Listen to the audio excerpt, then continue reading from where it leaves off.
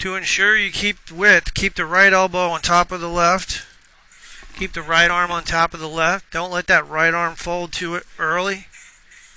And from this angle, that's important not to let the club get inside. You get it inside a little quick there.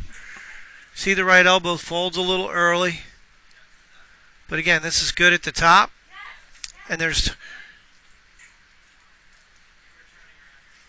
good position coming through.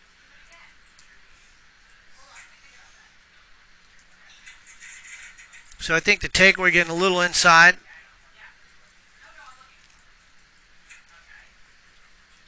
But really good position at the top of the backswing. You're pushing your right arm further away from your right shoulder. Feeling like you're not even, I don't want you to let your right arm bend at all. Feeling like it's staying, your right arm staying straight. Yeah, it got inside a little from that angle, yep. Actually, it looked inside from that angle, but the path was right down the line. It was a zero path. But I think, was that a fade? Did that go a little right?